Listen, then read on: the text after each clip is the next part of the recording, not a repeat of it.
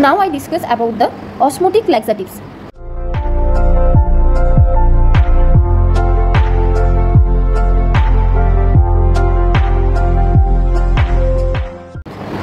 These osmotic laxatives are the salt of magnesium, sodium or potassium, and those osmotic laxatives having magnesium or phosphate that are known as saline laxatives. So what are the drugs under these osmotic laxatives are that are the saline purgatives. Under the saline purgatives, that are the magnesium sulfate, magnesium hydroxide, magnesium citrate, sodium sulfate and sodium phosphate. And in non-absorbable sugars, that are the lactulose, sorbitol and mannitol. And under the polyethylene, that are the glycol. These all are the examples of the osmotic laxatives. Now I tell you all about the mechanism of actions of osmotic laxatives. That means how these osmotic laxatives act on our body. So when we take this osmotic laxative by orally, it not absorbed into the stomach. It's come into the intestine, and these osmotic laxatives act on this intestine. In the intestine, it's draw fluid in the lumen by the osmotic activity, that are the intestine, and in the intestine it draw fluid by the osmotic activity. And when the fluid are increased in the intestine, it increase the bowel. For that, bowel distension also occur. So the bowel distension also occur. And when the bowel distension is occur, we all are know, due to the bowel distension, the stimulations of the peristaltic also occur. So for that, evacuations of watery stool in 1 to 3 hours. Again I discuss about the mechanism of action by the picture. So we take the osmotic laxative by orally, and it's come into the stomach, but it not absorbed into the GIT or stomach. So it's come into the intestine, and when it's come into the intestines, it draw fluid, and by it's draw fluid by the osmotic activity. And when the fluid is increased in intestine, bowel distension is occur, and when the bowel distension is occur, peristaltic movement also stimulated or occur, and when the stimulate the peristaltic movement, easily evacuations of the watery stool within 1 to 3 hours. This saline or polyethylene glycol produce the watery stool within 1 to 3 hours, but lactulose provide the soft stool within 1 to 3 days. These two are most important information. Cellulose and polyethylene provide the watery stool, but lactulose provide the soft stool. But the saline and polyethylene glycol act within 1 to 3 hours, but lactulose act on the 1 to 3 days.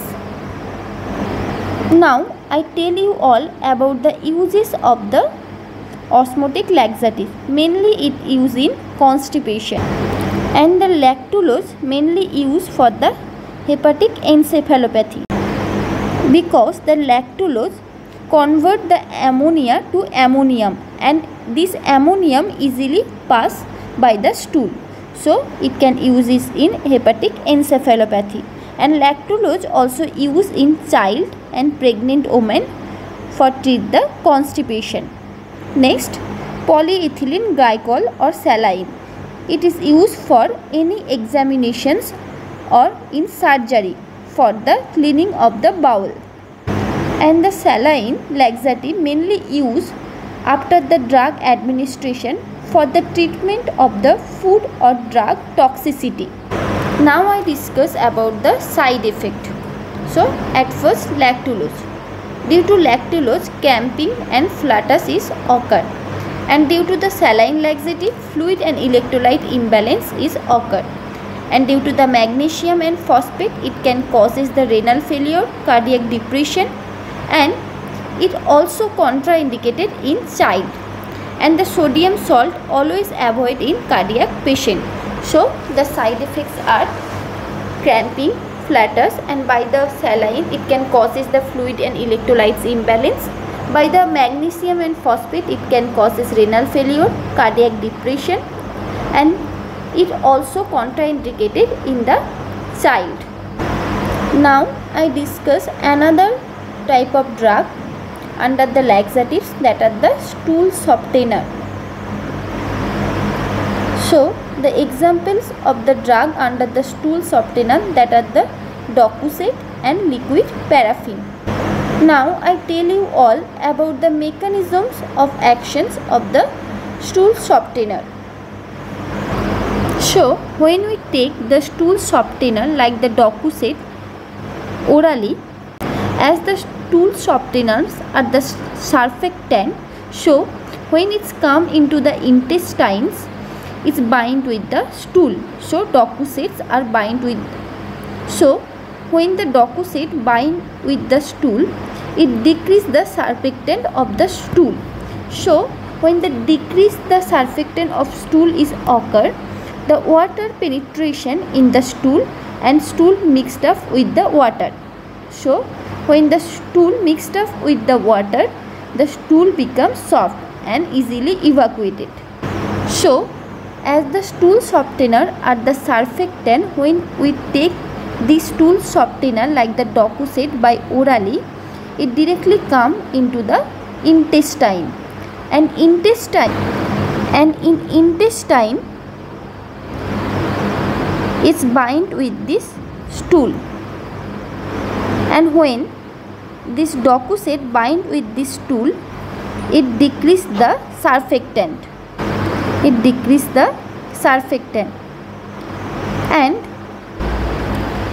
And water penetration is occur in the stool.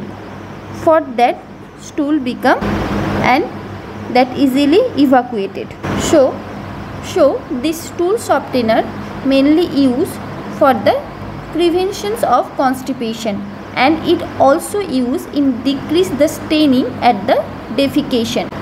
And what are the adverse effect of the stool softener?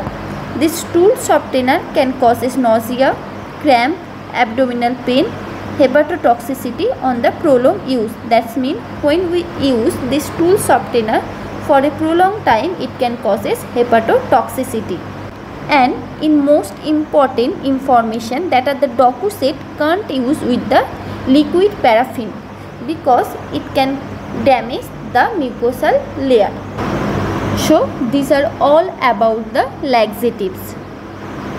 So I describe in this video two types of laxatives, that are the osmotic laxatives and stool softener. And in previous video part 1 I will describe about the laxatives and two types of laxatives, that are the bulk laxatives and stimulant laxatives. So I will describe about the whole laxatives and the classification, and I also describe the each and every types of laxatives. So thank you for watching my video, and please share and subscribe.